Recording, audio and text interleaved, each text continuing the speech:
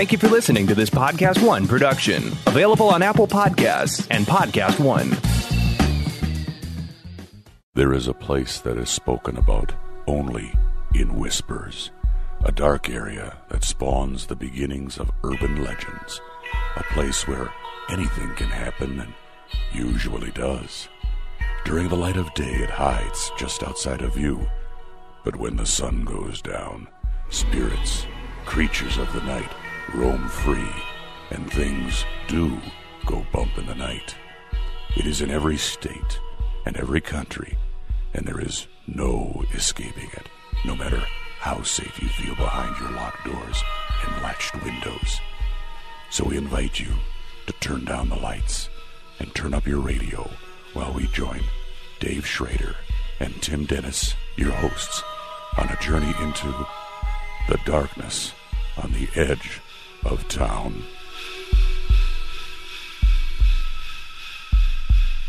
Hello and welcome. You're tuned in to the best in paranormal talk radio. This is Beyond the Darkness Saturday. That means Supernatural News ParaShare is here. I'm your host, Dave Schrader, and that handsome bedeviled bastard is Tim Dennis over at the Supernatural News Desk. Hey, Tim. Hey, how are you? Doing well. We have got a lot of stories to cover this week. But I've got to start off with something that, let me start off with, if you don't mind, I have a regular story that this doesn't really fit into the paranormal. Okay. But maybe it does. Maybe there are superheroes that live amongst us after all, Tim. All right. Okay. Okay. Check this out. An unidentified man was running on Horsetooth Mountain Open Space's West Ridge Trail near Fort Collins, Colorado. Mm-hmm. He had a nasty encounter with a juvenile cougar on Monday, which ended up with the runner wounded. Okay? I heard about this, yeah. Yep. And the cougar strangled to death.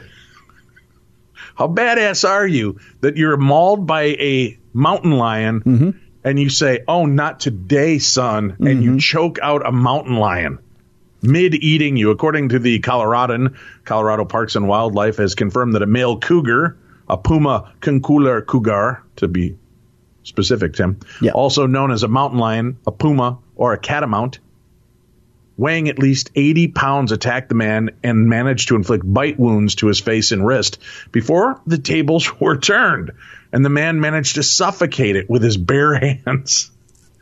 That's pretty badass. I'm not going to lie. The runner sustained serious but non-life-threatening injuries in the deeply unfortunate incident. CPW wrote in a statement while wildlife officials took the corpse of the cougar for necropsy.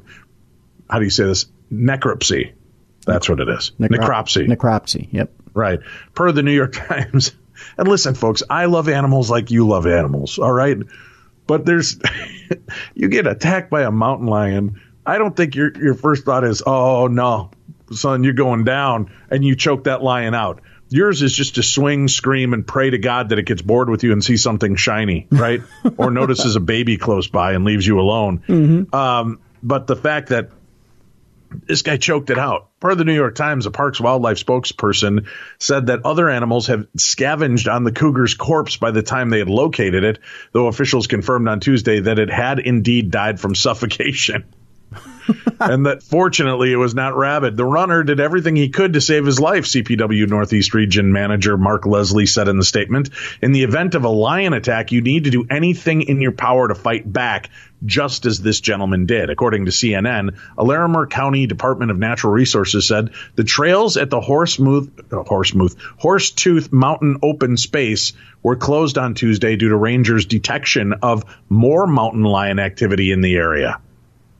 They will reassess the situation on Friday, CNN wrote. That would be, of course, yesterday. That's the craziest thing about the entire story is that the authorities said he did the right thing, that you are supposed to turn and attack back. Yeah. Yeah. That you're not supposed to be passive, that you're not supposed to run, because if you do, you certainly will be killed. You're supposed to turn and fight. Maybe with your attitude, you'll be killed.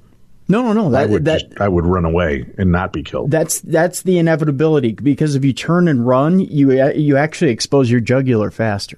Yeah, and you make yourself more of a prey at that point. Yep. Yeah. Crazy. But though cougars were once hunted to near extinction in the United States, researchers believe that their western populations and those of other apex predators such as wolves and coyotes are beginning to rebound. Scientists once categorized regional populations of the cats as distinct subspecies. Through that view, although that, oh my God, Tim, words is hard tonight. Scientists once categorized regional populations of the cats as distinct subspecies, though that view has diminished due to genetic research in 2000 that concluded that they are all of the same subspecies. According to National Geographic, the eastern variant has declined and blah, blah, blah, boring, boring, boring. The good part of the story was man attack, man chokes out lion. Not that I'm advocating hurting an animal, Tim, but when it comes to fight or flight, you think lion, if you're attacked by a lion, you're pretty much done. You're cooked. Well, right? A lot of that story, I think what needs to be added to that story too, and that what we can add to that story is there are a lot of now responsible hunters that go out there, and it used to be that, and let's face it, a lot of hunters went out there that were irresponsible in former generations that would just shoot at cougars and wolves and coyotes just for kicks and would leave the carcasses out there. There are a lot of responsible hunters that are out there that appreciate wildlife for what it is, and they don't do that. They leave wildlife be. I know that I may get some emails and letters saying, Tim, there's no such thing. But it is true. There are some hunters that are true and pure conservationists that go out there and respect their limits, that go out there and they use the animals that they hunt truly for food. And you know, they use every bit of the animal that they hunt. And they use it responsibly. Some even take what they don't use personally and turn it over to homeless shelters. So, you know, there's, you know, I think that's why you see those populations coming back, because there are responsible hunters out there and responsible gamesmen that do, you know, observe that. Well, that, and I released 2 Schrader cougars into the wild as well, and you know how. Oh, God, yeah. How they like to procreate, Tim. Yeah, boy, do they ever. Trying to solve your own life's mysteries? Let our sponsor, who has been seen on Good Morning America, help you solve your case. Psychic Source is a 24/7 phone, online chat, and video psychic service.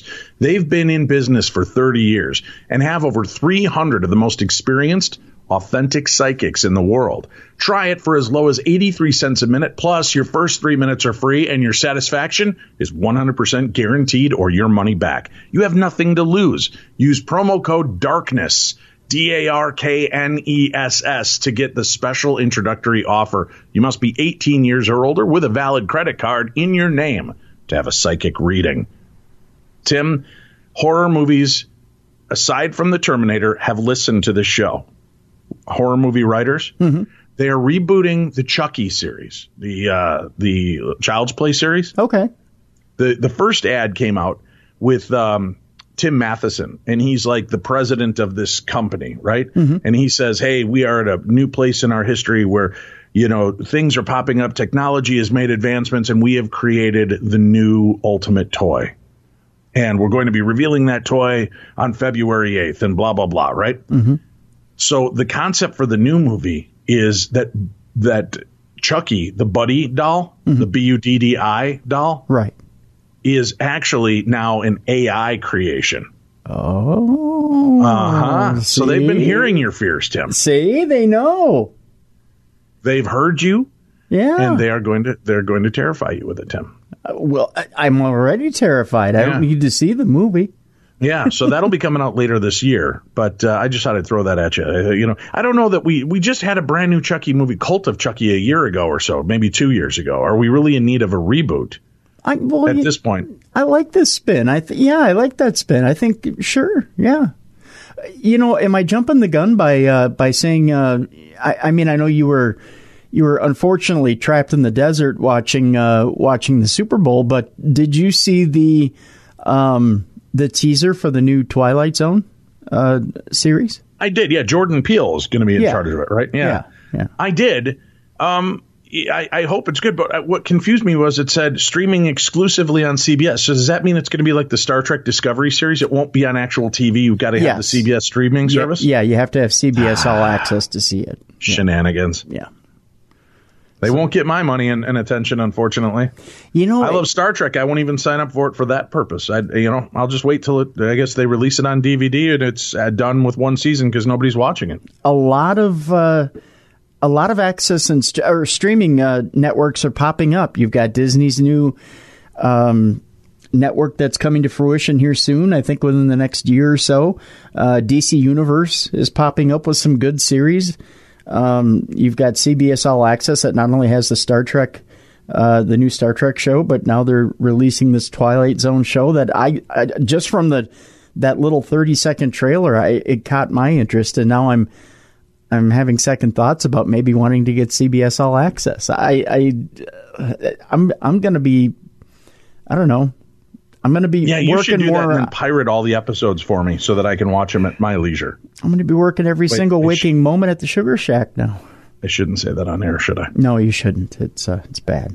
All right, Tim. Let's begin. We're gonna take turns reading the news today. As we've had some bad weather. Tim has been a little bit under the weather, and I'm just gonna help him out here. So we're gonna swap back and forth on some stories. But you have the con number one. Where are we going next? Thank you. We go to. It looks like North Carolina, where a college student thought her apartment had a ghost, but instead she found a man in her closet wearing her clothes. Yes, it sounds like an old Scooby-Doo episode, but... Why, it's just Mr. Johnson, the transvestite who lives down the road, Scoob. Yoinks, a transvestite. A word we never heard in the 70s. Right. A University of North Carolina Greensboro junior identified only as Maddie to local media found a man in her closet in her off-campus apartment on Saturday. The woman said she found the man wearing her clothes and carrying a bag of other items that belonged to her. 30-year-old Andrew Clyde Swofford was arrested and charged with misdemeanor breaking and entering. Maddie and her roommates have no idea how anyone could have entered their apartment when they weren't home. Gee, I don't know. Once you lock the door, no one ever gets in, right? A University of North Carolina Greensboro student discovered a man in her closet wearing her clothes on Saturday.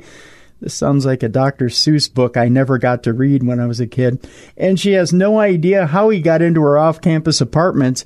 The UNCG junior, I almost said senior, which is a senior that's really a junior but wants to be a senior, identified only as Maddie by local media, said she heard a noise coming from her closet around lunchtime on Saturday and found the man inside with a bag of her clothing. 30-year-old Andrew Clyde Swofford was arrested and charged with misdemeanor breaking and entering. Greensboro Police Department spokesman Ron Glenn told the Greensboro News and Record. Maddie told Fox 8 that recently she had noticed pieces of clothing like shirts and pants missing from her closet, and she and her roommates thought that there may have been a ghost in the apartment. But on Saturday, they realized that it was not a ghost at all. I just hear a rattling in my closet. It sounded like a raccoon. This is coming up to my favorite part of the whole story. Okay. Go ahead. So she hears a rattling in the closet. I just hear a rattling in my closet. It sounded like a raccoon in my closet, Maddie told Fox 8. I'm like, who's there? And somebody answers, me. He's like, oh, my name is Drew. I open the door and he's in there wearing all of my clothes, my socks, my shoes, and he has a book bag full of my clothes. Now, am I wrong? Look at him. Does he not look like, kind of remind you of bald, long, straggly hair, and then it's bald on top, but you can see he's trying to do the sweep over? Okay, remind me of who? Because you cut out there for a second. Buffalo Bill. Exactly like Buffalo Bill. Yes, right? Yeah. So you know the voices. Who's in there? Me. Me. Right. Me.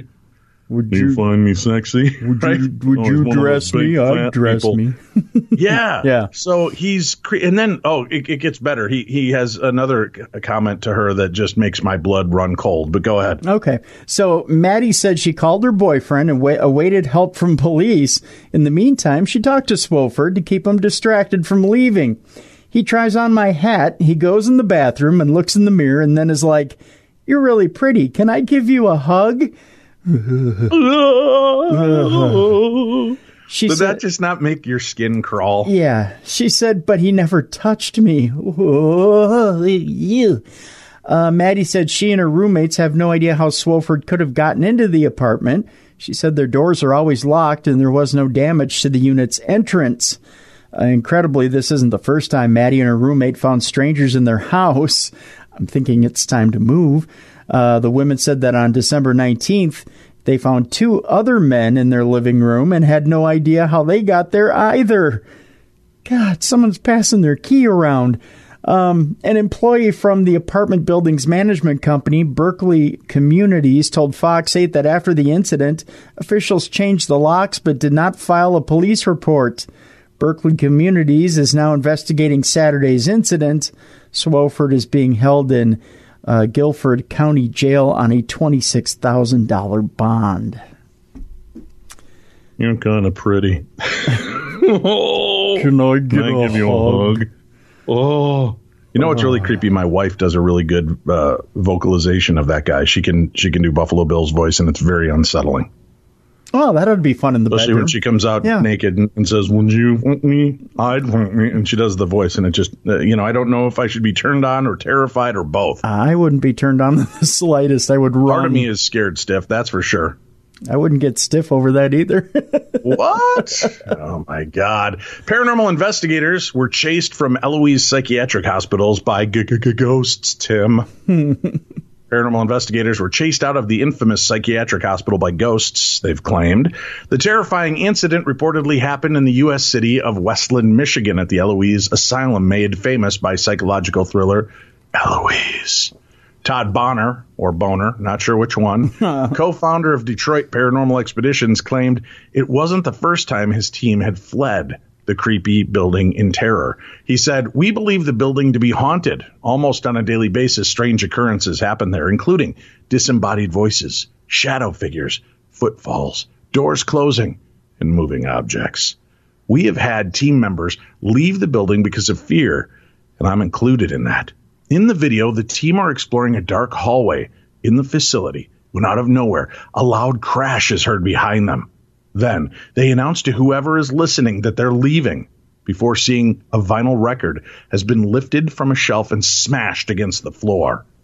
Mr. Boner, added that one of the group had reported seeing a shadowy figure only moments before the incident.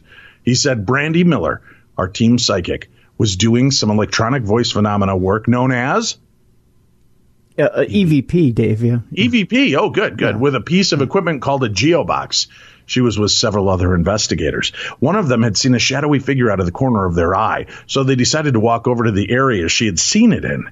In the video that they had, you can see and kind of hear them talking about a black figure and how they thought it was in that area. Then an old vinyl record flew off the shelf, hovered in the air, and slammed to the ground. Started as a poorhouse, Eloise, at its peak, was like a small city with over 10,000 patients, numerous staff, and everything they needed on site. It had its own police force, fire department, bakery, post office, power plant, and trolley system, said Todd. It was a self-contained city. It comprised 78 buildings across 902 acres, much of which has been since sold to developers, flattened and turned into shops, apartments, and more. But with such a spooky reputation to shake, the final few buildings have struggled to attract a buyer, hitting the market for $1.5 million in 2015 before it sold for just $1 last year, Tim. Wow. How did we miss that? I don't know. $1. Wow. I'd buy that for $1. Yeah. All right, where are we off to next? Well, Dave, I can kind of relate to this guy's struggles here. A man says his emotional support alligator helps his depression. I too, have an emotional support deal that I'd like to talk about here in a minute. A Pennsylvania man says his emotional support alligator helps him deal with his depression. 65-year-old Joy Henney said his registered emotional support animal named Wally likes to snuggle and give hugs despite being a 5-foot-long alligator. It's a little scary, maybe. The York Haven man said he received approval from his doctor to use Wally as his emotional support animal after not wanting to go on medication for depression. I had Wally, and when I came home and was around him, it was all okay, he said. My doctor knew about Wally and figured it worked, so why not? Wally was rescued from outside Orlando at 14 months old and is still growing, so he'll get a lot longer than 5 feet long. Henny said Wally could be as long as 16 feet long one day. Go Wally. Henny said Wally eats chicken wings and shares an indoor plastic pond with a smaller rescue alligator named Scrappy. So he's got a friend, Dave. Wally, who turns 4 this year, is a big teddy bear, in Henny's words. The cold-blooded reptile likes to rest his snout on Henny's, and he likes to give hugs, he said. The alligator has never bitten anyone and is even afraid of cats, according to Henny. I bet you that doesn't last long. No. Henny acknowledged that Wally is still a dangerous wild animal and could probably tear his arm off, but he says he's never been afraid of him. Henny's background also indicates a comfort with creatures like Wally. He hosted a show called Joy Henny's Outdoors on ESPN Outdoors from 1989 to 2000. Henny is frequently taking Wally out for meet and greets at places like senior centers and minor league baseball games. He's just like a dog, Henny told a woman at a recent outing at a senior center after the seniors stopped screaming. He wants to be loved and petted. I, too, have a little bit of difficulty, Dave. I have an emotional support love doll I like to take with me on flights, except for TSA won't let me take it through screening because they're afraid that I might be smuggling something in certain holes. Yeah, it's unnerving all the way around. Well, I get to hug it and I get my support my way, but people just look at me funny in public.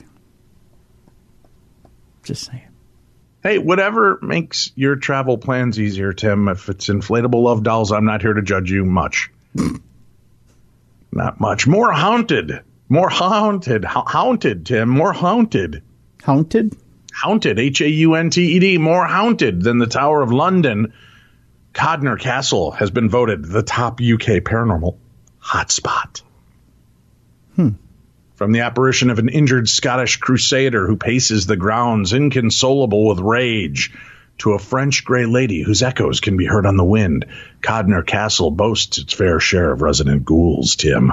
And now its spooky credentials have earned the ruinous medieval fortress, along with its 17th century farmhouse, the title of 51st most haunted location in the UK, beating out the Tower of London. The 51st most haunted spot, Tim. Yeah, I don't know about that. From the apparition of the injured Scottish crusader who paces the grounds, inconsolable with rage, to the French grey lady. And now its spooky credentials have earned this fortress the 51st most haunted location. Rokia Brown, chairman of the Codner Castle Heritage Trust, has been fighting to promote the historic gem for more than a decade, believing that the site's paranormal repertoire, Tim, repertoire.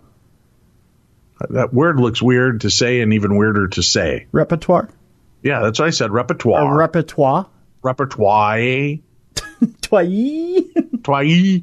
Could play a major part in its preservation and future. I can show you I'm not racist. I can screw up French words and American words. Ghost hunting events are flourishing here, and I have to say visitors are never disappointed with what they find, she said. We also have been featured on TV as part of an investigation with Most Haunted Live. The castle has a phenomenal history and atmosphere, so it's not surprising we're attracting attention from paranormal investigators. I should say not being number 51, Tim. Oh, well, yeah. Rokia herself. Yeah, Rokia herself has had several eerie experiences at the Grade 2 listed site, most of which have taken place in the 17th century farmhouse, said to be the location of a murder and 4 suicides. Back when we founded the society, we were cleaning out the farmhouse. The weather was so hot we decided to go outside for a cup of tea and rest, she said. Suddenly, a stone came hurtling through one of the windows and landed in the garden, even though there was nobody inside. Another time, we were cleaning and discovered a copper necklace on the farmhouse floor, surrounded by dismembered peacock butterfly wings. The glass was exactly the same color as the butterfly wings, and it was like it had been laid out as a gift. It was very strange. Visitor Sayre's scariest ghost is the battle-weary Squattish. Yes. He's a Squattish crusader who died of his injuries while taking refuge, Tim, at the castle. I've taken refuge many a times, actually. Yes. Yeah. People have seen him stalking the grounds, running through the ruins of the main hall wearing a dull metal helmet. He has quite an aggressive presence, it is said, because he never made it back to the homeland he adored. Our Grey Lady has been known to glide wistfully around the grounds. Sometimes you can hear her singing.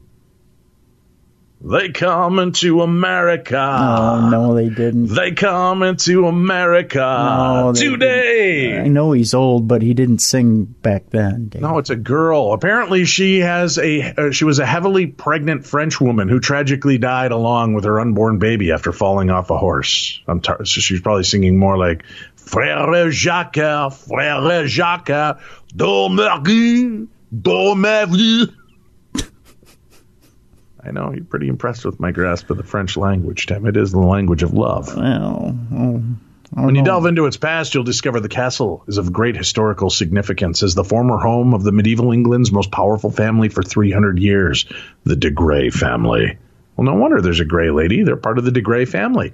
But up until the mid-2000s, the once bustling castle had fallen out of a living memory, Tim. Rokia said, I grew up in Codner, and I would often look up at the ruins of the castle, all but forgotten, and it would just break my heart. By that time, history had fallen away, and Codner Castle wasn't even recognized as a castle. It was assumed to be a Tudor manor house. How dare they? But after we founded the Codner Castle Preservation Society in 2006, Channel 4's Time Team carried out archaeological dig and found a drawbridge pit, finally landing us castle status.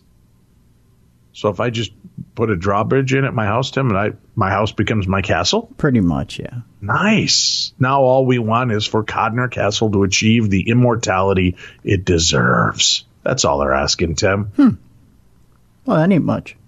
Open days are held at the castle on the second Sunday of every month. Please be aware there is no parking, and you will need to walk up to the castle.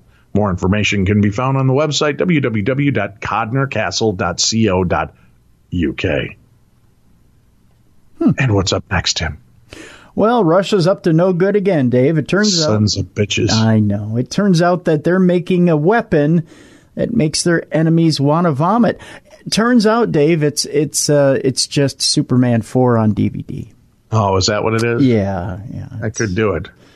Yeah, no, unfortunately, it's not a complicated weapon. It's just simple. Natasha, we turn on machine that makes moose and squirrel very sick. Well, it was either that or Batman and Robin on iTunes, but they refused to carry it for very long. Okay. Yeah. A non-lethal weapon that induces hallucinations and vomiting among enemy combatants has been fitted to 2 Russian warships. By the way, that was my least favorite in the movie series, Non-Lethal Weapon. Non-lethal weapon, yeah. It's a geriatric Mel Gibson. Yeah, it was just, it was just okay. That's all. It was just Mel Gibson running up to people saying, "You want to see Passion of the Christ 2? Christ comes again." Yeah, it was. They're doing Passion of the Christ 2. Yeah. How do you do a sequel? It's about when he was buried and he came back. Oh God. Yeah. He never. I think it's called The Passion 2: The Resurrection. And it's musical, I hear. Jesus comes out and goes, "Don't call it a comeback. I've been here for years." And he kind of raps most of the... Because you know that whole Hamilton thing, so hot with rap. Okay. So it's going to be like a hip-hop Jesus? Mel Gibson's really trying to get back into the good graces of both the hip-hop and Jewish community. So he's going to blend them together into Passion 2, the hip-hop return of the Christ. Wow. Okay. I can feel the flames of hell licking at my feet right now, Tim. So we're all going to burn in hell. It's going to be Jews, Gentiles, anybody else who wants to watch the movie. We're just all going to burn in hell. That'll be fun. A non-lethal weapon that induces hallucinations and vomiting among enemy combatants has been fitted to 2 Russian warships. The 5P-42 fill-in, it can fill in for whatever, a futuristic Dazzler-type device. Oh, so they're taking it straight from the X-Men, Dave. It'll be fun. Can cause troops to miss their targets by blinding them, inducing delirious conditions, and making them want to be sick. Evidently, they're just now catching up on the Chris Claremont run of X-Men, the tail end of it over in Russia, and they're getting some really weird ideas from it. 2 advanced Russian Navy frigates, the Admiral Gorshkov and the Admiral Kazatonov, have been fitted with the fill-in, meaning Eagle Owl. The RIA Novosti media agency reported the device can fire a strobe-like beam that disrupts an opponent's eyesight, hindering their ability to aim a weapon at night. You know, Nikolai Volkov would have told them, just take Mr. Fuji's salt and throw it in their eyes. It's much easier, but nobody ever listened to Nikolai Volkov. That is a WWF reference from the 1980s, brought to you by Tim Dennis. You're welcome. It is also capable of effectively suppressing night vision technology, laser distance sensors, and range-finding systems for anti-tank missiles from as far as 5 kilometers, according to the manufacturer, Rus Electronics. The weapon's development is included testing on volunteers who shot assault rifles, sniper rifles, and machine guns at targets that were protected by the fill-in. They all experienced trouble aiming because they were unable to see the target, plus they're male and they were near a toilet. Just saying. Exposure to the weapon also affected the volunteers' physical condition. 45% of them reported feeling dizzy, sick, and disoriented. And 20% of the volunteers are said to have experienced a ball of light moving in front of their eyes. The Admiral Gorshkov and Admiral Kazantov, part of the Russia's Northern Fleet that patrols the Arctic Ocean, both have 2 fill-in devices fitted. A further 2 warships currently being built are also expected to carry the weapon. That's a horrible device, Tim. It is. Yeah. Truly is. Aim it and it automatically gives people diarrhea. It makes you want to vomit. I guess the diarrhea version would be, I don't know. I think they send 2.0. That's version 2.0. Yeah, they send something with curry over for you. And they wow. Those of you that enjoy curry, please send your hate mail directly to Tim Dennis at timhatescurry.com. I'm getting plenty of it lately. Yeah. You haven't? You've been getting a little heat, have you? I've been getting a little heat in between last week's Supernatural News and evidently this week's True Crime Tuesday. People just not liking it. Well, you know, we got to keep it controversial. That's how people listen, Tim. Yeah, well, I know. That's why I do the show in the nude. It's controversial. Well, it is, yeah. Harvard's top astronomer says an alien ship may be among us, and he doesn't care what his colleagues think. He's like the honey badger, Tim. Honey badger just don't care. That's right. We're going to Cambridge, Massachusetts, Tim. Before he started the whole alien spaceship thing last year, the chairman of Harvard University's astronomy department was known for public lectures on modesty, personal modesty, which Avi Loeb said that he learned growing up on a farm, and what Loeb calls cosmic modesty. The idea that it's arrogant to assume we are alone in this universe or even a particularly special species. You can find a poster for one of those lectures in Loeb's office today, though it's a bit lost among the clutter. Photos of Loeb posing under the dome of Harvard's enormous 19th century telescope, thank you notes from elementary school children, a framed interview he gave to the New York Times in 2014, his books on the formation of galaxies, his face again and again, a bespectacled man in his mid-50s with a perpetually satisfied smile. Loeb stands behind his desk on this first morning of spring, courses in a creaseless suit, Tim, stapling a syllabi for his afternoon class. He points visitors to this and that on the wall. He mentions that 4 TV crews were in this office on the day in the fall when the spaceship theory went viral, and now 5 film companies are interested in making a movie about his life. A neatly handwritten page of equations sits on the desk on the edge closest to the guest chairs. Oh, this is just something I did last night, Loeb says offhandedly. It's a calculation, he explains, supporting his theory that an extraterrestrial spacecraft, or at least a piece of one, may at this moment be flying past the orbit of Jupiter. He's a confident man, Tim. Since publishing his controversial paper, Loeb has run a nearly nonstop media circuit, embracing the celebrity that comes from being perhaps the most academically distinguished ET enthusiast of his time. The top Harvard astronomer who suspects technology from another solar system just showed up at our door. And this, in turn, has left some of his peers nonplussed, grumbling at what they see as flimsy theory or bewildered as to why Harvard's top astronomer just won't shut up about aliens. What you can't call Loeb is a crank. When astronomers in Hawaii stumbled across the first known interstellar object in late 2017, a blip of light moving so fast past the sun that it could have only come from another star, Loeb had 3 decades of Ivy League professorship and hundreds of astronomical publications on his resume, mostly to do with the nature of black holes and early galaxies and other subjects far from any tabloid shelf, Tim. So when seemingly every astronomer on the planet was trying to figure out how the interstellar object, dubbed the Oumuamua, which is Hawaiian for scout, Tim, Oumuamua. It makes me giggle. I can't lie. Yeah.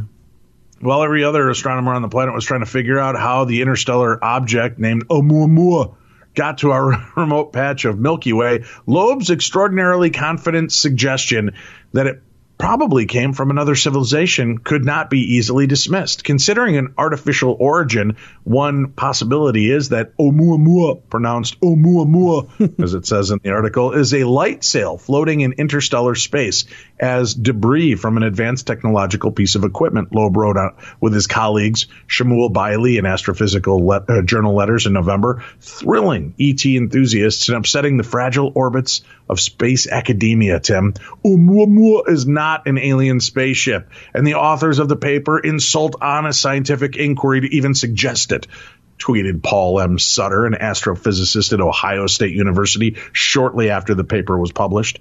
A shocking example of sensationalist, ill-motivated science, theoretical astrophysicist Ethan Siegel wrote in Forbes.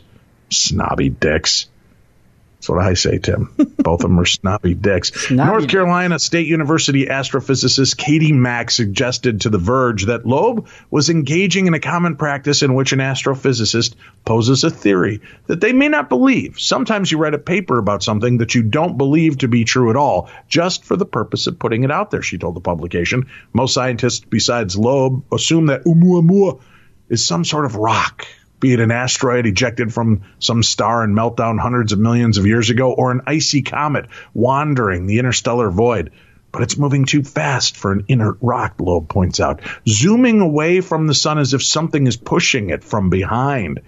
And if it's a comet spewing jets of steam, the limited observations astronomers made of it showed no sign. Loeb argues that Oumuamua's behavior means it can be as is commonly imagined. I just want to keep saying it that way. So anytime anybody sees that word, all they'll hear is Oumuamua. Well, as you keep saying it that way, I keep wondering if I need to send an ambulance out there because it sounds like something's about to explode in your head. Loeb argues that Oumuamua's behavior means it can't be, as is commonly imagined, a clump of rock shaped like a long potato, but rather an object that's very long and no more than 1 millimeter thick. Perhaps like a kilometer-long obloid pancake or a ship sail, so light and thin that sunlight, so light and thin that sunlight is pushing it out of our solar system. I don't know what that means. They needed a comma in there, Tim. So light and thin, comma, that sunlight is pushing it out of our solar system. And while he's not saying it's definitely aliens, he is saying we can't think of anything other than aliens that fits the data. And he's saying that all over the international news. This guy's Oumuamooing all over the place, Tim. Yeah, he is. Many people expected once there would be this publicity, I would back down, Loeb says. If someone shows me evidence to the contrary, I will immediately back down. That's a pretty good stance to take. In a matter of months, Loeb has become a one-man alternative to the dirge of terrestrial news. It changes your perception on reality, just knowing that we're not alone, he says. We are fighting on borders, on resources. It would make us feel part of a planet Earth as a civilization rather than in individual countries voting on Brexit. So now he is famous, styling himself as a truth teller and risk taker in an age of overly conservative quiescent scientists, Tim. Yes. Quiescent. Quiescent, yes. Big word. Mm-hmm. The mainstream approach is you sort of drink your coffee in the morning and expect that you'll find it later on. It's a stable lifestyle, but for me, it resembles more of the lifestyle of a business person rather than scientists, he says. The worst thing that can happen to me is I would be relieved of my administrative duties, and that would give me even more time to focus on science, Loeb said. Oh, now he's taunting him, Tim. Ooh. Go ahead, relieve me. I'll just work more on science. All the titles I have, I can dial them back. In fact, I can dial myself back to the farm, he says. Dag. Wow. He's throwing it down, son. Throwing it down. He grew up in an Israeli farming village. And he would sit in the hills and read philosophy books, imagining the broader universe. He says a fascination that led him into academia and all the way to Oumuamua. Are you all right there? Did you? I'm just saying that's what brought him to Oumuamua. Sounded like you. So I just love that he's like, hey, this is what it is. And if you don't believe it, prove me wrong. That's a pretty ballsy move. Yeah, it is. Yeah. Yeah. If he's mastered the national news interview by now, his lecture begins a bit stilted. He looks down at the table as he speaks. He asks the freshmen of the most prestigious universities to go around the table and list their hobbies. 10 minutes later, Loeb goes off script. Hey, did anyone hear the name Oumuamua? He asked. What did it mean? Almost everyone nods, and freshman Matt Jacobson, who came to Harvard from an Iowa farm town, volunteers quietly. There was speculation that it was from another civilization. Who made that speculation? Loeb asks, smiling. There's an awkward silence in the room, and then Jacobson cries, was it you? Oh, my gosh. And the professor smiles wider. So the professor is kind of becoming Walter White. Say my name. Say my name. He's insisting upon it, Tim. All right, where are we off to next? Evidently not Oumuamua.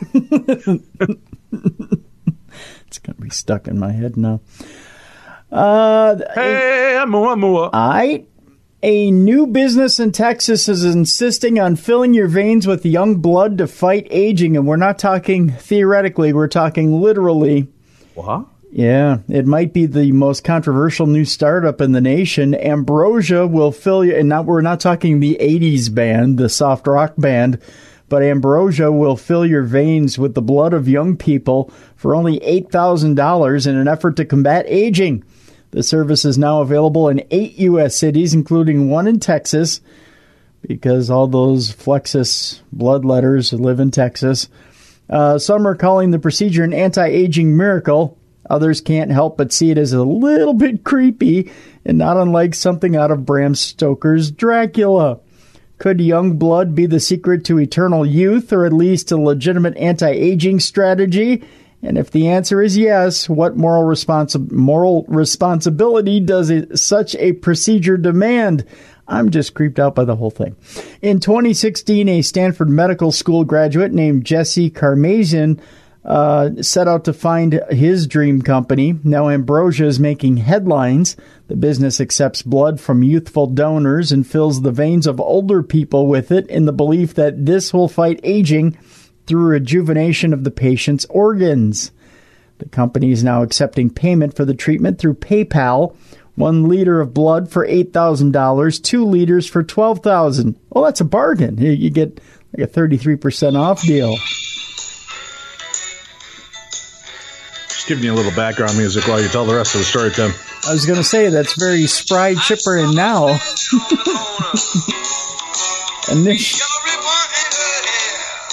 Initial plans had been to open the first Ambrosia clinic in New York. However, those plans changed.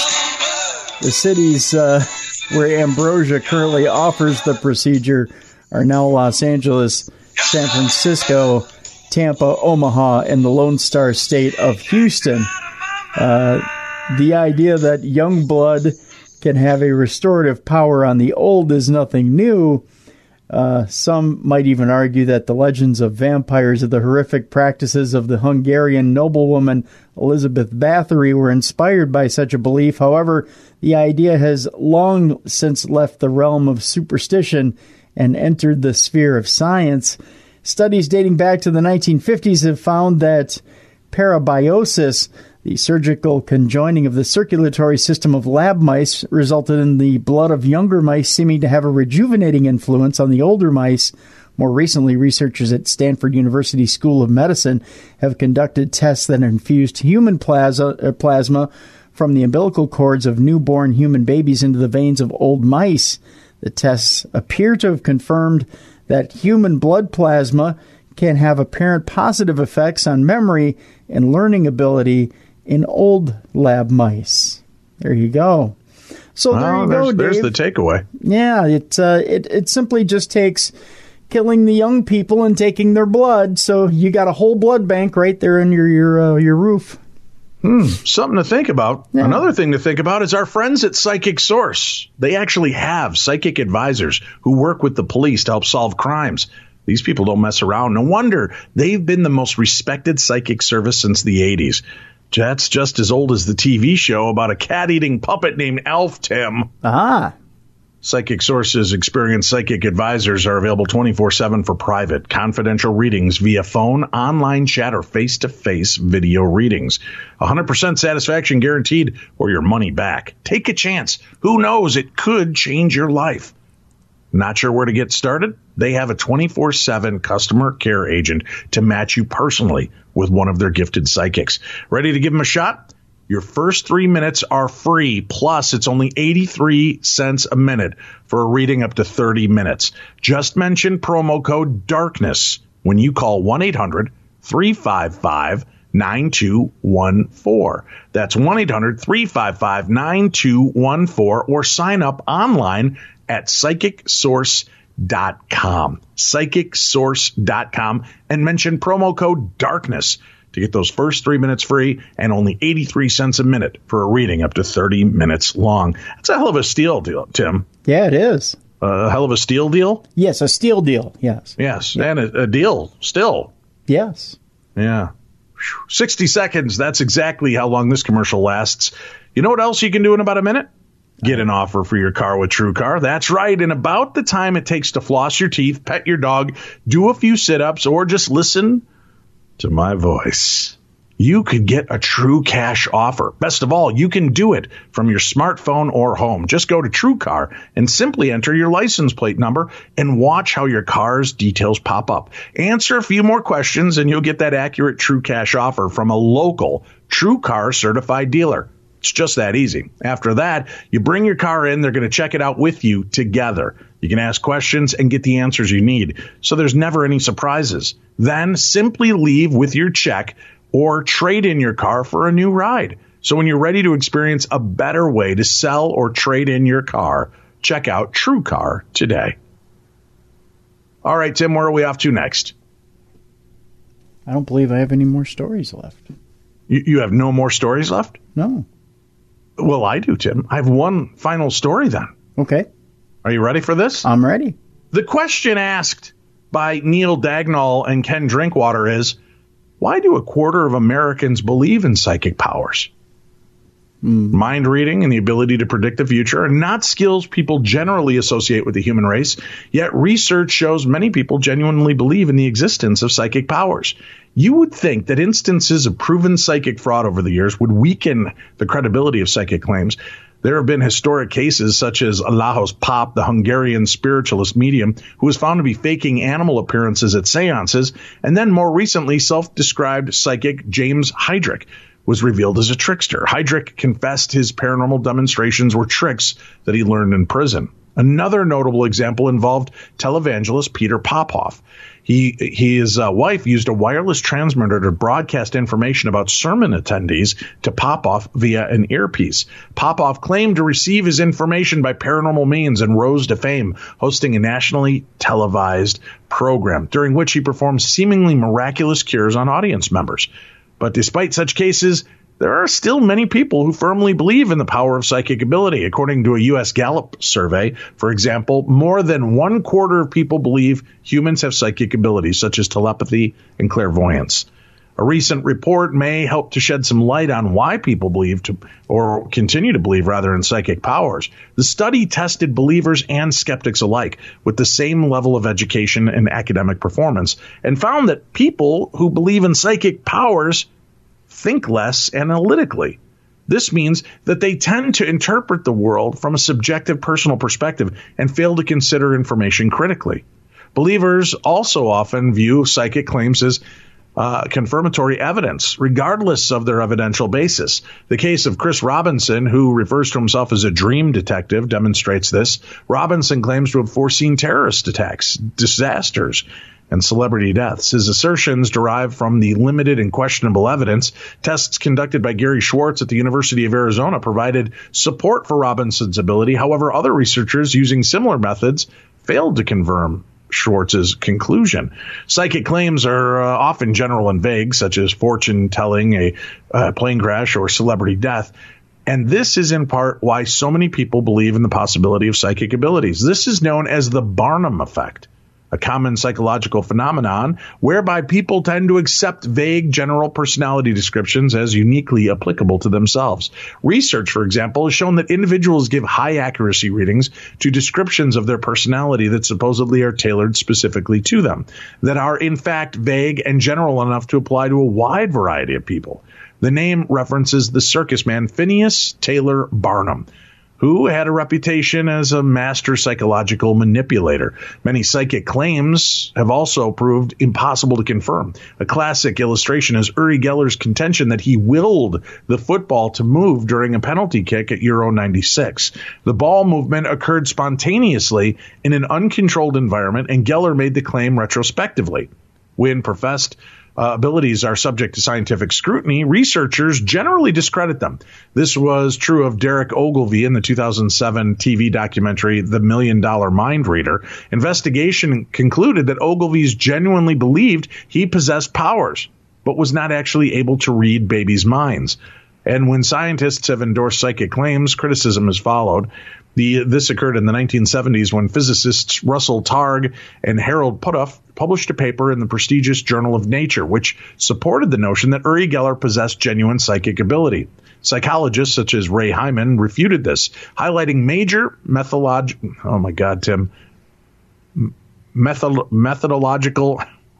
Why does that word not want to come out of my mouth, Tim? Mythological? No, methodological flaws. Oh, methodological?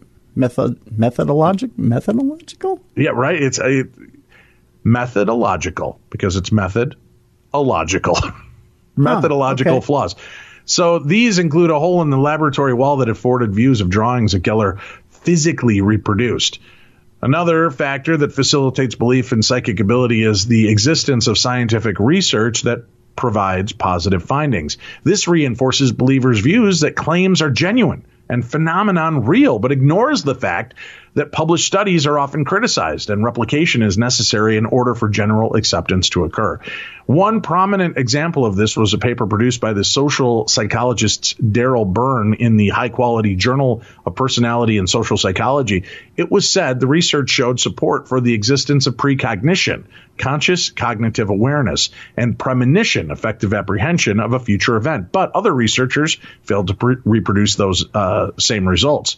So it seems that despite occurrences of fakery, forgery, and fraudulence, as well as mixed evidence, people will still continue to believe in psychic phenomena. Indeed, research has shown that 1 in 3 Americans feel they have experienced a psychic moment, and nearly half of all U.S. women claim they have felt the presence of a spirit. Whether this is down to lack of analytical skill, genuine experiences, or just in a bid to make the world a little bit more interesting, it seems believers will continue to believe despite science indicating otherwise. I think they're a little bit more on he sounds more cynical to me. Yeah. I just want to put that out there. I could be wrong. Let's take a break. When we come back, it's time for you to shine. We've got your stories next on ParaShare. The hit podcast based on the Emmy-nominated A&E series Cold Case Files is back with new episodes on Podcast One. Listen to powerful stories of crimes almost forgotten by the passage of time, with interviews of the people involved as investigators shine a new light on these cases and bring those responsible to justice. Download new episodes of Cold Case Files every Tuesday on Podcast One or wherever you get your favorite podcasts.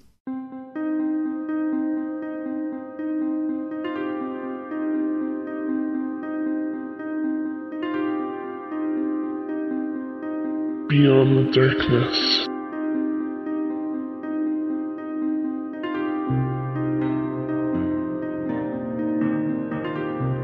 We're back, and you're tuned into the best in Paranormal Talk Radio. I'm Dave Schrader. This is Beyond the Darkness. That is Tim Dennis.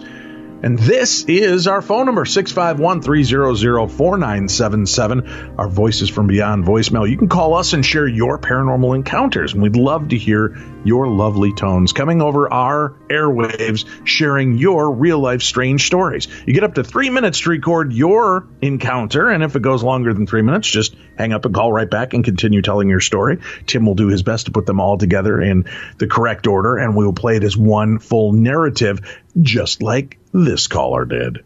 This is Sean Stoffel. I'm from Elizabeth, Indiana, and I'm currently living in Jeffersonville, Indiana. And I had a recent close encounter.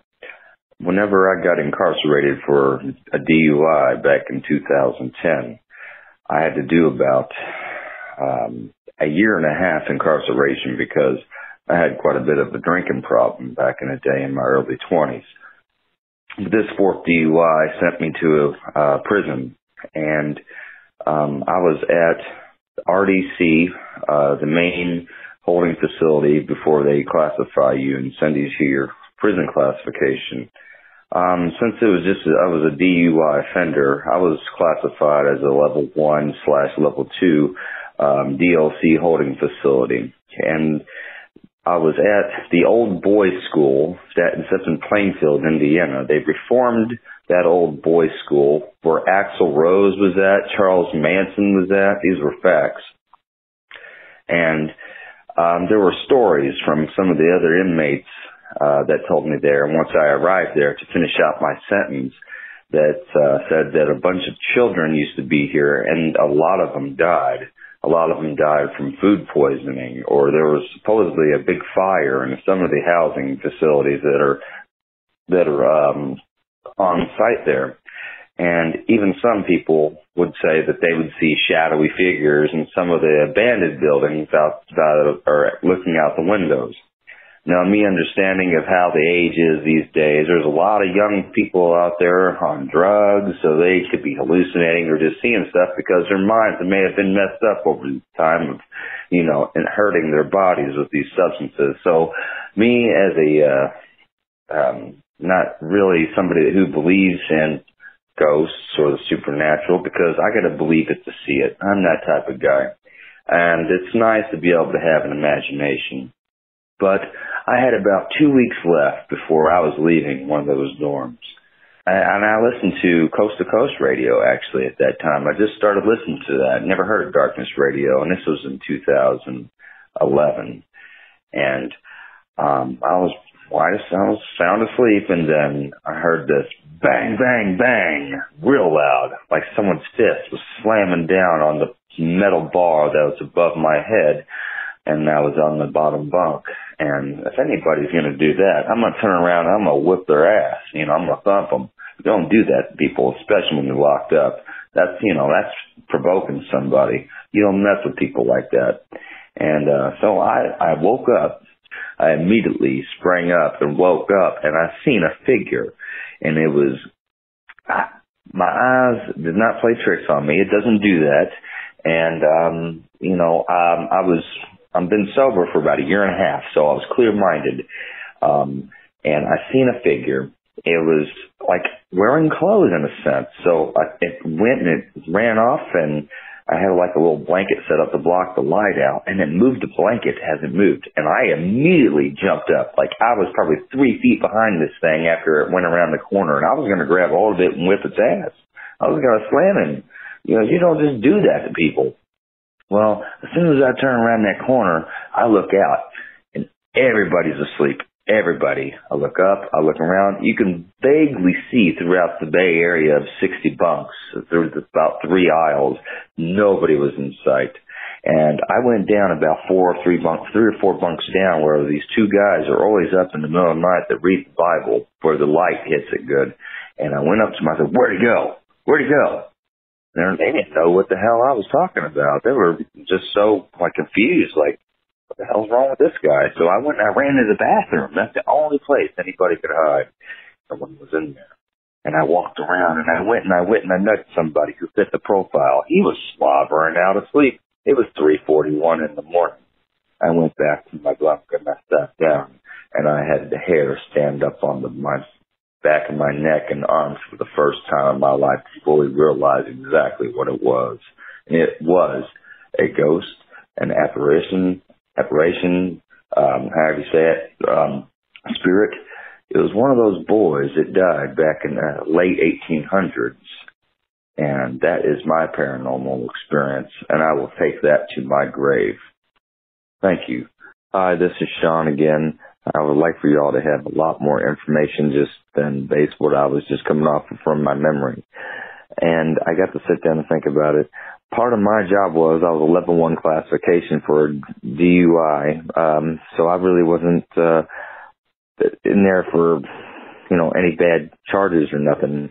So I had a job, and my job was able to weed eat and mow grass inside and outside the perimeters of the prison / old boys school, whatever.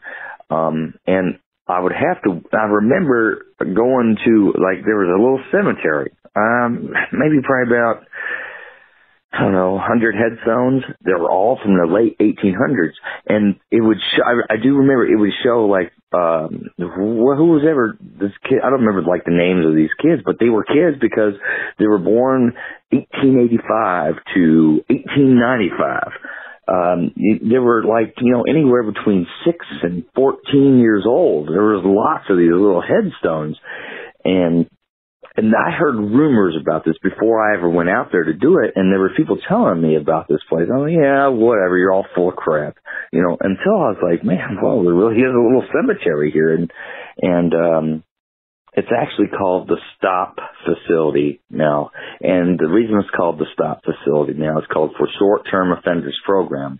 So if you have less than a year on your sentence left to do, then you go through this program, and it gives you a 3-month time cut to be able to get out early on your time based on good behavior and all that. I had 8 months left on my sentence. I did 10 months hard time before I got my plea, and then I went straight to the Stop Facility and finished my time there and got my time cut or whatnot. But that place, it's legit. It's for real. In Plainfield, Indiana, you can look it up. I wish I had the information on me right now to be able to tell you, but this is very, very true and very honest. I'm a very skeptical person. I do not believe in a lot of things, but this is for real, and I'm not psychotic or anything like that. This was a very true event that happened, and there was a ghost or a spirit or whatever it was that did bang on my bunk and chose me out of the 66 other people that were within that dorm in one of those old buildings. That was that. And that's exactly what it was. But I have more stories. Thank you very much. Bye. Remember, aside from calling us at 651-300-4977, that's 651-300-4977, you can also email your stories to me at dave@darknessradio.com, just like this person did. Dear Dave and Tim, my wife Shelley and I have been huge fans of you two since discovering the show shortly after meeting Dave way back at the second Michigan Paranormal Convention in 2010. As a couple of self-described weirdness magnets, we both have had all sorts of odd goings-on around us. My wife, a bigger weirdness magnet than me, had paranormal experiences starting at the age of 5 when her parents had friends over to play with a Ouija board, and continued all the way into adulthood. Then, in 1993, she had an experience that shaped her life from that moment forward. She had an experience where she met God. Remarkably, he doesn't quite look like you would imagine. At the urging of myself and some friends, she began to write all of her experiences into notebooks to eventually be turned into a book. but more than anything, to get out of the her world, her God experience. She felt it was her duty to share it with the world, even if she was worried that people would think she was crazy or that someone in the government would come to interrogate her to see what was shown. We all told her that she had to get that message and all of her experiences out to the real world. For a little over a year, she worked at writing down all of her experiences into a set of notebooks, which she planned to someday type and turn into a book. On the day after Labor Day of 2016, she went in for an MRI in her lower back to see why she was in constant pain. They called us both into the doctor's office to tell her, we have some bad news. You have 3 herniated discs in your lower back. We also have some terrible news. We spotted what looks like cancer in your spine up between your shoulder blades. A biopsy followed where they discovered that the cancer originated from her lungs. She was stage 4. And then radiation, then chemo. She fought like hell, making it through pneumonia and becoming septic twice from the chemo. Then on October 25th, 2018, while in home hospice with our son and myself at her side, she decided that she had had enough of the fight, and she went home. What follows is her experience, as it was written in one of her notebooks. Parts of it were read by a good friend at her funeral on Halloween last year, which was very fitting because she loved Halloween. You'll have to forgive any punctuation or grammatical errors, but I just couldn't change anything from what she had written in her notes. Shelley's experience. This is the story of the experience that changed my life and set me on a path which led me to become a hypnotherapist and a Reiki healer. Up until now, I've been a little apprehensive to tell somebody because I really didn't think anyone would believe me or think I was crazy. I know that it happened. I just want to set the scene first so you know where I was and what was really going on. My story starts with me going in for minor surgery, laser surgery back in 1993.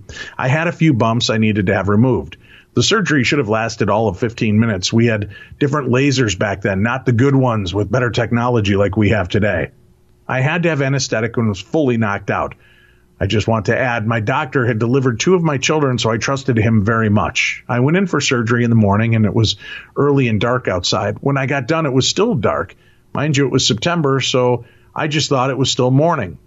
It was a little while before I even realized I was in surgery for somewhere around 10 hours. I had 30 bumps ranging from the size of a dime to the size of my fist. The pain was like someone threw hot coals on my lap, where they just sat there for a while and then threw them on my backside. I was sick from the anesthetic, and they were trying to make me leave the hospital. I was burned over a large percentage of my body below my waist and didn't know why, and I wasn't getting any answers. They gave me some scrub pants and made me leave. I was in and out of emergency for the next couple of weeks, and I finally convinced them to admit me. I was miserable. I was in so much pain I couldn't eat, sleep, or sit, or think for that matter. I had just had our beautiful son, Sebastian. I was just horrified that I couldn't take care of him and was missing him so much. My mom didn't come to the hospital and see me because she couldn't stand my son's father and would hate the thought of running into him.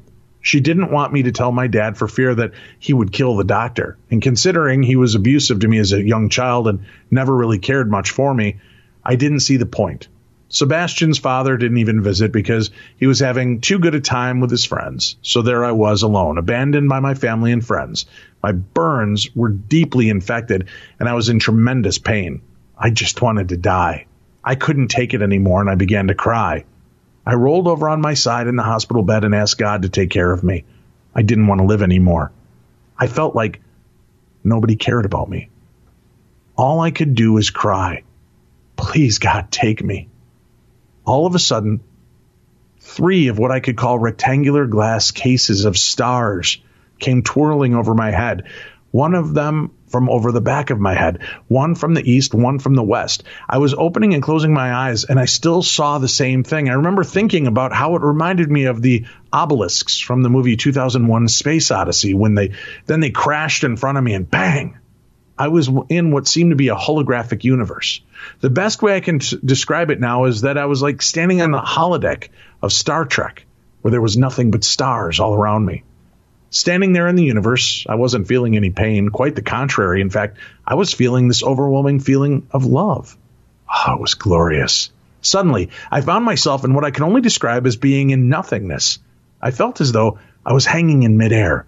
like empty space. No stars, no anything. At that same time, I felt that God was checking to see what facet of the greater whole that I was, who I was, and where I came from. After my inspection, I found myself feeling as though I was standing at the edge of the universe on my tiptoes, looking at a gigantic galaxy.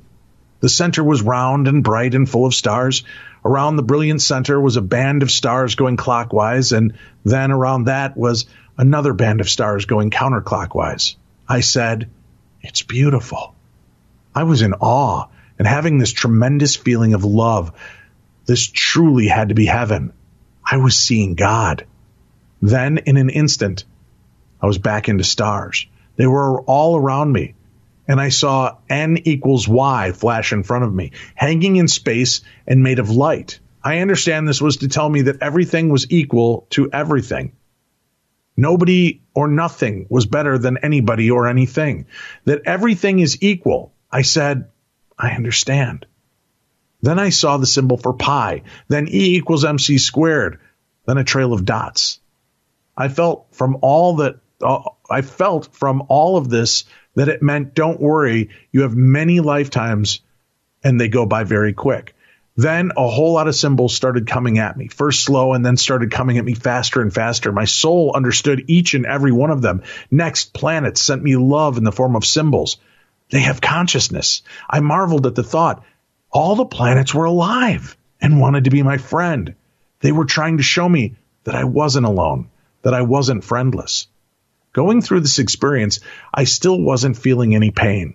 I pretty much had forgotten about that by now. The next thing I remember is that I was flying very fast with multicolored light above and below me. In my mind, I was being told that there's a group of good beings, a galactic brotherhood, somewhere out there. And I was shown an image of thousands of Borg-type creatures, all in a type of stasis, which startled and frightened me.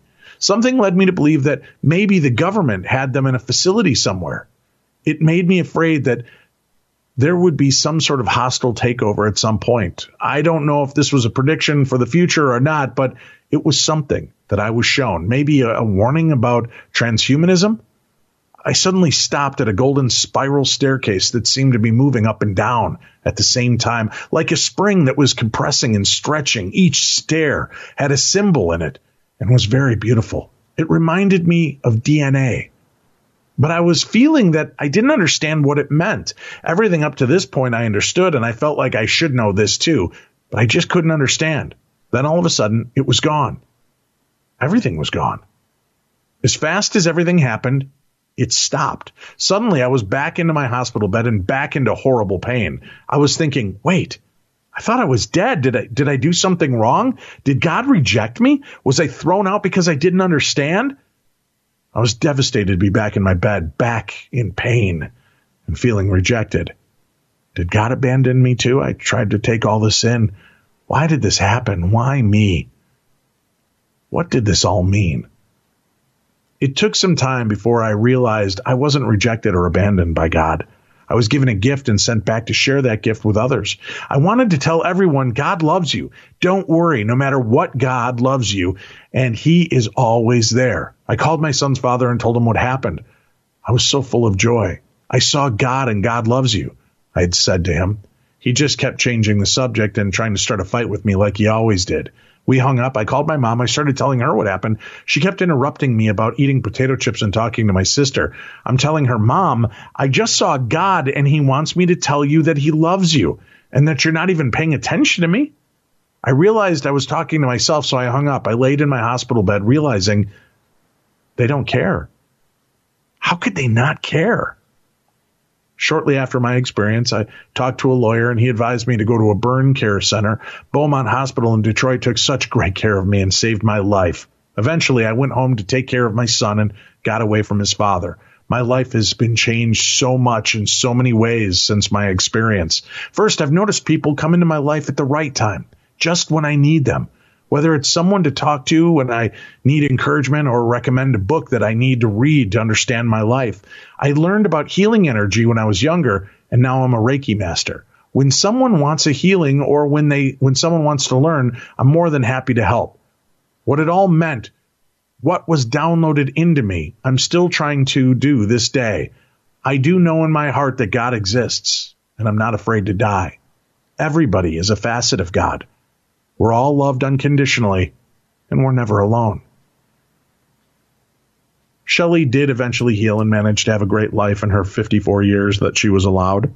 Like she said, she became a Reiki master, a certified hypnotherapist, and also an angel therapy practitioner, an angel card reader. Towards the end of her life, for some unknown reason, the majority of her clients were women who had been victims of sexual assault who had come to her for help with the PTSD caused by the trauma they'd suffered. She volunteered her time and skills to make money for shelters for battered women and helped at walks of autism awareness. She would always take part of whatever money she made and either donate it to a charity or would give a very big tip to the waitress when we would go out to dinner to help them out and to pay it forward in the hopes they would then in turn do the same. She met God and then described to be an angel and then decided to become an angel on earth. If you decide to share this on air, then I thank you from the bottom of my heart for helping to fulfill my wife's mission in this world. And I know she would have loved hearing you read it.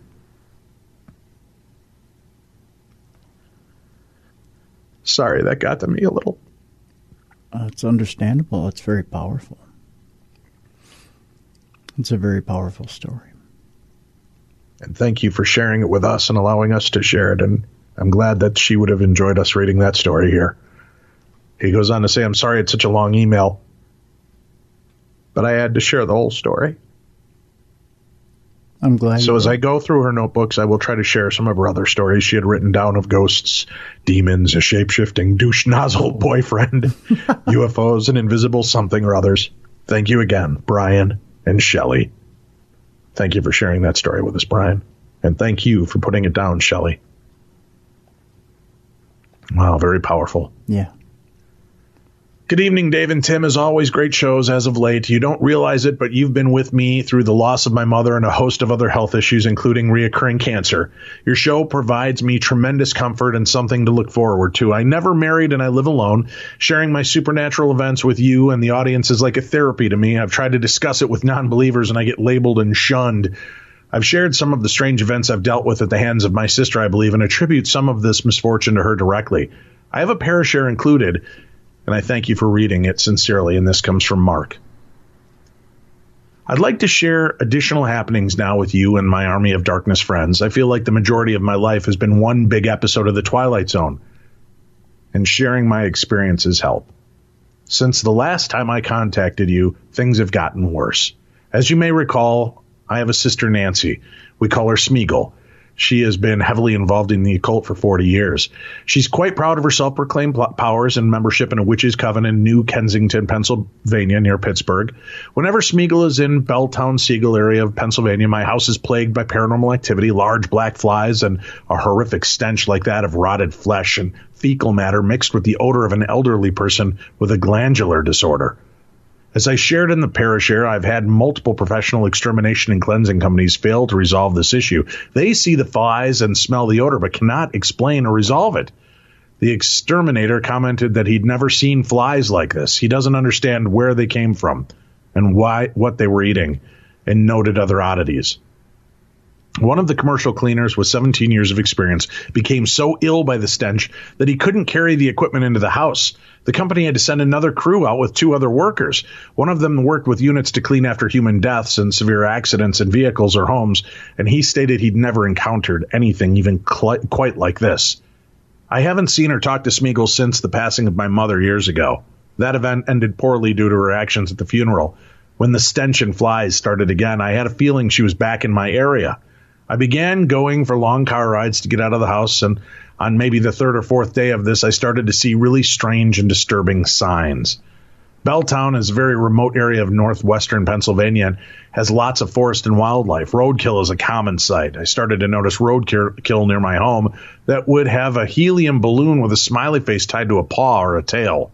My name was drawn inside a circled pentagram beside the carcass with sidewalk chalk. I know this sounds ridiculous. The state police laugh too. I assure you, if this is happening to you, it is very far from funny. Smeagol and I have a mutual friend, Marcia. I shared in my initial ParaShare that Marcia was the young woman who I had driven into town after she told my mother and I that Smeagol was adding cremated ashes to my family's Sunday pasta sauces and doing rituals causing orbs to appear. Marcia was at one time involved in the New Kensington Witches Coven and was very familiar with their rituals and powers. Marcia called me to warn me that Smeagol was in Belltown, staying at a small rundown camp. Smeagol prefers to stay off the grid and this little camp away from any main road and fairly hidden. But I managed to find it. Before reaching the door, I saw the same flies and smelled the same stench that was at my house. I was highly upset. I didn't even knock. I burst through the door looking at her. All the windows were blocked off with blankets, and it was dark inside. I saw no initial signs of her, but I heard scurrying coming from the back room. I got there in time to see Smeagol crawling out of a 5x5 wooden box. As she got to her feet, I noticed her eyes, normally blue, were now in full dilation and black. I've never seen anything like that aside from a horror movie. I exploded about her roadkill antics, and she made a deep, forced laugh with her toothless grin. I also demanded an explanation about the stench of flies. I told her, and I knew she had something to do with it, as this only happens when she's around. In an extremely deep, raspy voice, she said something cryptic like, "I'm just getting started," and then cackled uncontrollably. I felt like she was trying to provoke me, so I left before losing control. I pulled off a nearby watering hole called the Hilton for a stiff drink.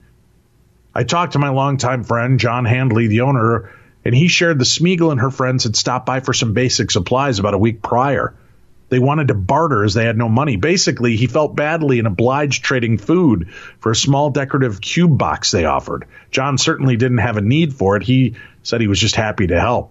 Later that evening, I had a call from Marcia, and she divulged that Smeagol was into some extremely dark activity, like incantations of demonic spirits, blood rituals, possible animal sacrifices, Ouija boards, and other practices. I firmly believe that in paranormal, as I shared with you previously, I have experienced strange orbs in our field that seem to have been associated with Smeagol's rituals, with cremated ashes. Hearing that she was into new occult practices was unnerving, to say the least.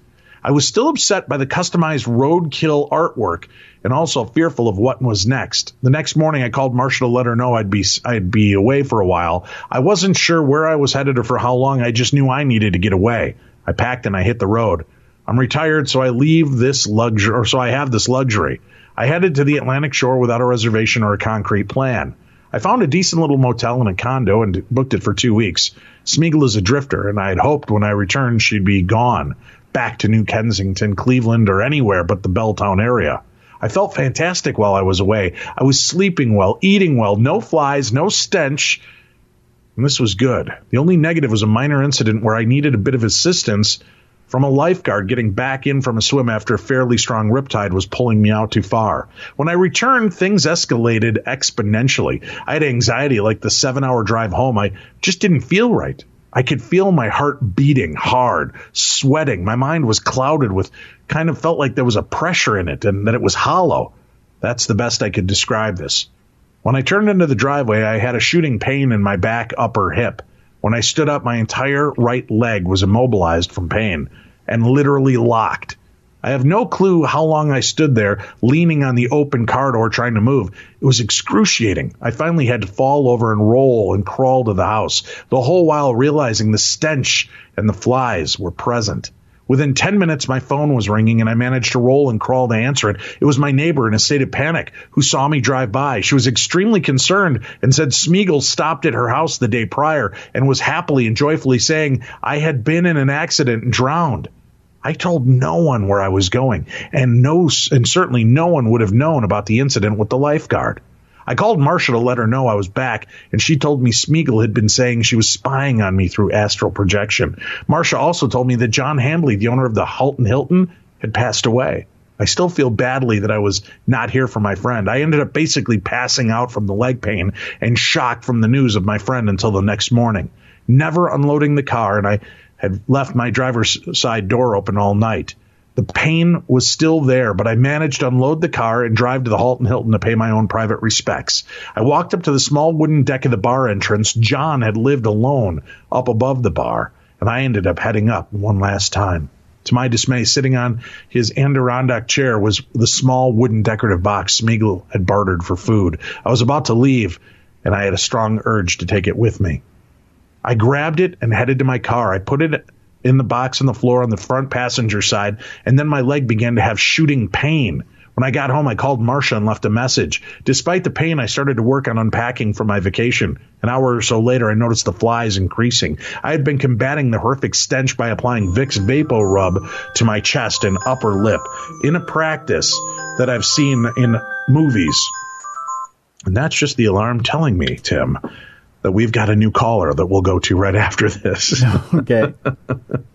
I've never heard anything like this. The tone conveyed extreme hate, pain, torture, anger, and violence. It was the strongest emotions I've ever felt from anything outside of my own being, if that makes any sense. These faint noises had turned into a groan and a growl, and then shrieking at times. I slept in my car that night and woke up on a pillow soaked with blood from a gushing nosebleed, and I had a severe headache. I had never had a nosebleed. These headaches are common from the extended exposure to the stench. I went into the house to try to get the bleeding under control. Although the house, all through the house, I should say, I was being watched. It was extremely heavy, always something right behind me. I live alone in the woods and have never been afraid, but I tell you, I had a very healthy fear to look behind me in a sense that if I stepped backwards or moved too quickly, I would bump something in the air.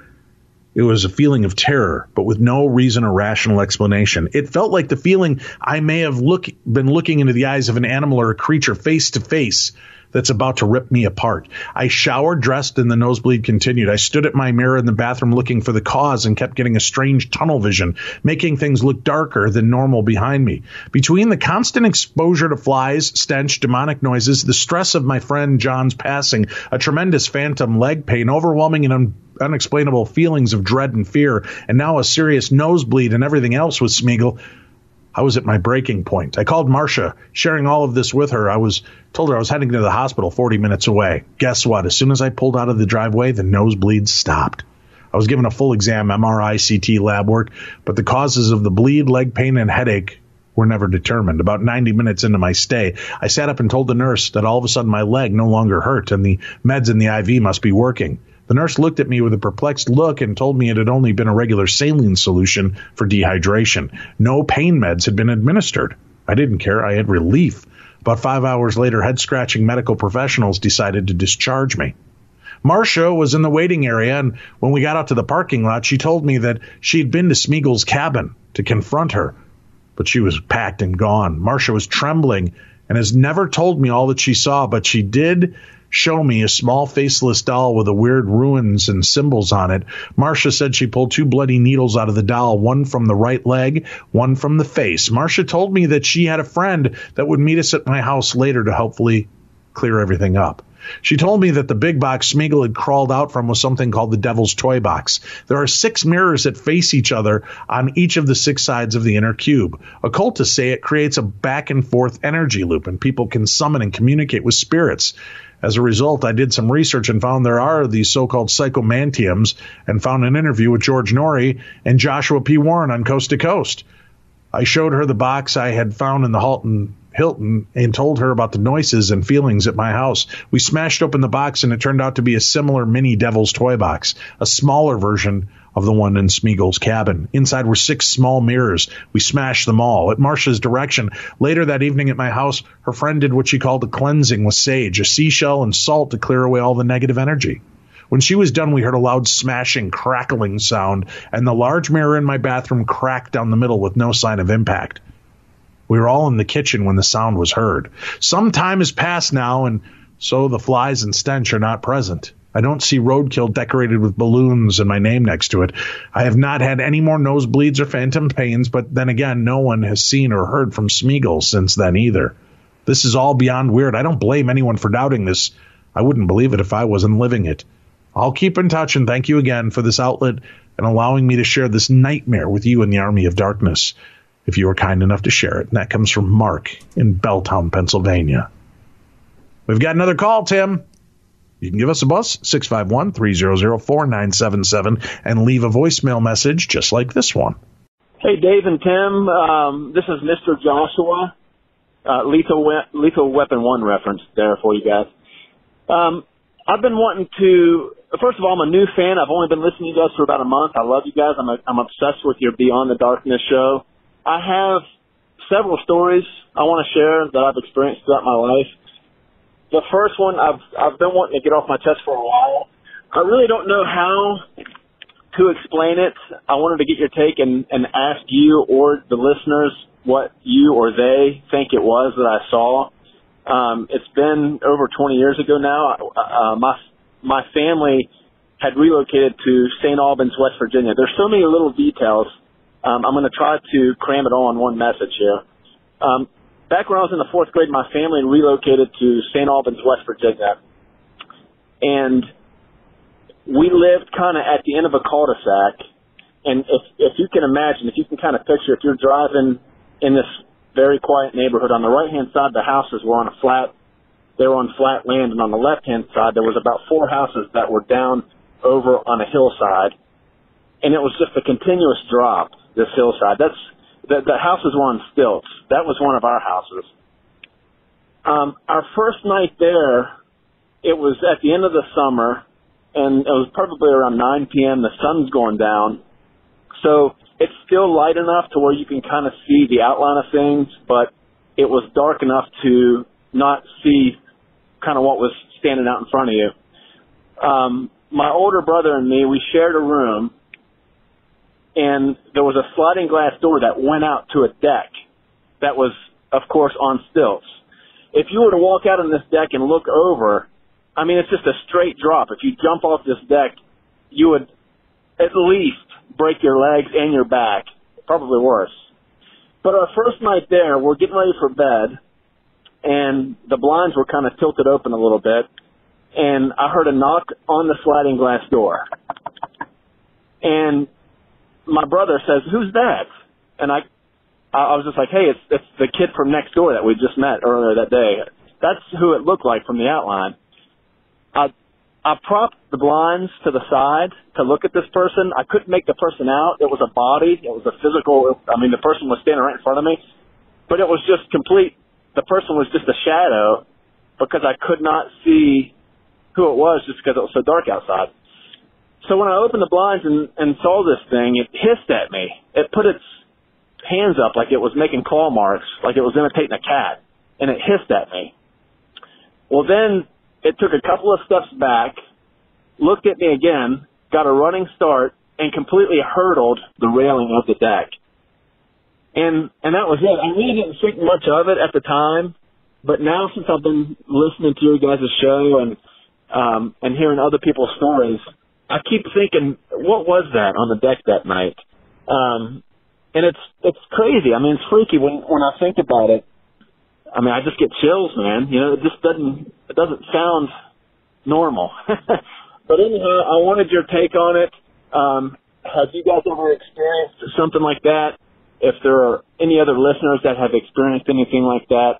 I have other stories I'm going to be calling in and just kind of, I want to tell you guys about. They're not very long. I promise to not be long-winded like I have been with this story. But I do have other stories that I would like to get your take on. Again, I'm a huge fan. You guys rock. Love you guys the best. And I look forward to hopefully hearing my story. Thank you so much. Bye. By now, most of us have started racking our brains about what Valentine's gift is truly going to make her day special. With 1-800-Flowers.com, it's really not that complicated. Roses from 1-800-Flowers are a no-brainer. Right now, when you order early, 1-800-Flowers has amazing deals on vibrant and romantic Valentine rose bouquets, arrangements, and more, starting at just $29.99. Like at 18 romantic red roses for just $29.99. There are so many unbelievable deals from 1-800-Flowers, but you have to hurry. Now, one of the perfect examples, Tim, I was going through and looking for some different ones, and I mentioned that I was going to get my wife a set for Valentine's Day, and had found this really beautiful set that mixed a great assortment of flowers, the Sweetheart Medley Bouquet. Yep. And it has just about everything that my wife loves. But now I'm torn because they have the new one called the Romantic Medley. And it's shipped in a gift box with a beautiful red vase, a box of chocolates. They're a mixture of red, white, and pink roses. And this is similar to the set I got for her last year, but it was mine last year was mixed with some tulips. They are gorgeous. And I'll tell you what, my wife absolutely loves the flowers I get her from 1-800-Flowers. The new romantic medley roses, or do I go with the sweetheart medley bouquet and give her kind of a wider variety of flowers, Tim? I'm confused. I'm a man. I don't know what to do in this situation. But that's why I'm going to trust my friends at 1-800-Flowers and give them a call, go through what I'm looking for, and have them help me decide on the best choice for me and for my wife. And they are also affordable right now. Why not give it a try? Again, roses from 1-800-Flowers are picked at their peak and shipped overnight to ensure freshness. And they will be amazing for that person that you love. Gorgeous Valentine bouquets and arrangements starting at just $29.99. Like that 18 romantic red roses for $29.99 is an amazing deal, but that's not going to last long. Bouquet prices will be going up soon, so take advantage today. Pick your delivery date and let 1-800-Flowers handle the rest. When it comes to Valentine's, I don't settle for anything less than my Rose Authority. 1-800-Flowers.com. 1-800-Flowers.com. To order Valentine bouquets, arrangements, and more, starting as low as just $29.99, like that 18 romantic red roses, go to 1-800-Flowers.com. Click on the radio icon and then enter the code DARKNESS. Order today and you're going to save at 1-800-Flowers.com. Again, use that code DARKNESS. Click on the radio icon and put in the code DARKNESS at checkout to save. Go right now. Don't wait anymore. Place your orders because they are going to go fast. 1-800-Flowers.com.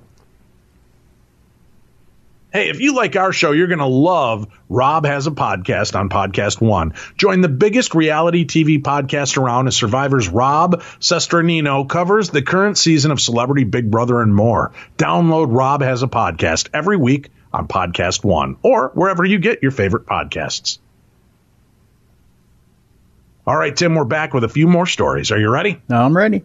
Hello, Tim and Dave. I started listening to Darkness Radio this summer, and I'm a huge fan. I'm writing you today because I had a very strange encounter about 2 years ago. I was sitting outside probably between 11 p.m. and 2 a.m. on a weekday with a friend watching the stars. We were in our college dorm room and sitting in a well-lit area outside the second floor. Suddenly, all the power went out for about 2 seconds, and the entire sky turned bright green, then bright blue, then dark blue, then back to darkness with stars. Both of us saw the exact same transition in the sky, and while we have had and found a few similar stories online, neither of us have ever been able to find any explanation. I should mention that we were in Central Florida, just outside of Tampa, near an Air Force base. I was hoping y'all might have heard of similar occurrences. If so, I'd love to know more. If not, no worries. Thank you for a fascinating show, and that comes from Eric. Eric, I just got to say one thing. Cocaine, a hell of a drug, Tim. Cocaine, a hell of a drug. Well, it can be. Yeah. Yeah. Seems like it in this case. I'm just saying. Hey, gang. Hey. Wow. You want to be cool or the gang? Actually, Robert Cool Bell is at a pretty good life. I might be cool. All right. Very cool. Hey, gang. Long time, first time. First off, I've been listening for about 2 years, and I adore the show. I have had 2 experiences with the paranormal in my life. Once as a teenager that I love to recount to folks whom I become close with, or even with strangers on the same page paranormal-wise at cocktail parties, etc. I'll save that for another email. You son of a bitch. The second, however, was an investigation last fall in Cripple Creek, Colorado. I was lucky enough to be a part of an established investigation group as a guest and participant. Ironically, the member that is team's resident videographer and a longtime friend of mine is one of those who turned me on to Darkness Radio. Dowsing rods, REM pods, EVPs, spirit boxes, 2 models of Ovilus devices, ghost grids, you name it, this group had it, and the experience to back it up. It was amazing. I experienced more activity than I would have ever thought possible, even without being as much of a, or even though I was much of a skeptic. By being called out by name and pointed to with dowsing rods in a room of 6 people was enough to melt my brain, let alone seeing a child's toy skate across the floor of the nursery of a prison when spoken to. And don't get me started on the pedophile and murderers. Well, we communicated with them in the cell blocks, just one of 3 locations we investigated during that 9 hours. There was so much that happened that night, it couldn't fit into an email that might be read on air, not the way I write anyway. Secondly, I wanted to say thank you and Tim and all of the other regulars are doing the good work, bringing this type of content to people day in and day out. And that comes from Kyle in Colorado. Thanks, Kyle in Colorado. We appreciate that. All right, our final story, Tim. It's a short one. Mandela Effect. Hello, Darkness Dave and Terrifying Tim. I have a Mandela Effect story for you. I could have sworn that Rip Torn was dead. I even remember watching the news and the lady saying, actor Rip Torn has died this morning, according to reports. They recast this role in the third Men in Black film, saying his character had died. So I went on thinking he was dead. Then suddenly he showed up on my TV again, very much alive. Am I crazy? Or did I cross dimensions briefly? Insert Rod Serling voice in Twilight Zone theme here. Take care. That comes from Kurt from Buckeye, Arizona. I don't know what to tell you, Kurt. Cocaine's a hell of a drug. That sound about right? You know, I might back him on this one. You thought that Rip Torn was dead too? Was it Rip Taylor who died? Or Rip Taylor? No, both of them are still alive. No, did Rip Torn die? Because Rip Torn is the guy from the Larry Sanders Show and Men in Black, right? That's what I thought. Hold on a second. Let me. I'm grabbing the old Google. You're machine. dragging it? Yeah, I'm dragging it. Rip Torn. American actor. Okay. Rip Torn, American actor. I'm bringing it up on the old Google machine. And I'm hitting the old Wikipedia link, but it doesn't seem to be coming up. Okay, let's see. Age 88. It says he's still active. It doesn't say he's passed away. I could have swore he died too, because now I'm looking at, he was in Men in Black. Yeah. And I could have swore he passed away. You've now entered the Twilight Zone. But Rip Taylor was the comedian. He was the one who threw the confetti. And throwing all the stuff in the air, right? Yeah, and he's been in the Jackass movies. But he's the one who people always get Rip Torn confused with. I don't know. Maybe that's the deal. Is Rip Taylor dead too? Well, let me check. Let me pull up. I think he did just die like a year or two ago. I think it was maybe a little bit more than that. But here, I'm pulling up the old Google machine. I'm pulling up the old Wikipedia, and Rip Taylor. Well, I'll be damned. He's not dead either. Dun, dun, dun. A double Mandela effect. We've been double dipped like an Oreo cookie of mystery, Tim. It says that he's 84 and he's still active. Crazy. Well, what the hell am I thinking then? Cocaine's a hell of a drug, Tim. Psychic Source wants to remind you that your life path doesn't have to be a mystery. It's okay to ask for a little guidance sometimes, and you'll be so glad you did. Try your first reading today at a super discounted rate of only 83 cents a minute. That's only 83 cents a minute. Don't forget to mention promo code DARKNESS when you call or sign up online at psychicsource.com. Still not sure? Save their number just in case. 1-800-355-9214. 1-800-355-9214. Or check them out and sign up online at psychicsource.com. And remember to use promo code on either the phone call or online to book the best deal. First 3 minutes free, and every minute after, just 83 cents a minute for a 30-minute reading. Make sure you take advantage of that now. Again, at psychicsource.com or 1-800-355-9214. That's it for today. We'll be back tomorrow when we talk about a woman who dealt with a very, very strange, dark presence in her home, Tim, that she believes was a demonic force busy at work. And this is a very weird, creepy story. And for Theater of the Mind, we've got kind of something a little different and unique. Talk about weird synchronicity. As I talked to this woman about coming on the show, Tim, again, I don't know if it's AI listening into my phone call. I go out and there's an article that pops up and it says, listen to audio from the first televised home exorcism. Okay. And we've got that audio from the newscast, that original story. And that's from, I think, 1971 or 74, something like that. So we're going to play that as part of Theater of the Mind tomorrow, so you can actually hear the original news story. The audio quality is great. It's groovy and popping and crackly and old, and it sounds perfect. So you don't even have to put any special effects behind it, Tim. So that'll be tomorrow's Theater of the Mind. We'll be back again with more of the best in paranormal talk radio. For Tim Dennis, I'm Dave Schrader, and this is Beyond the Darkness.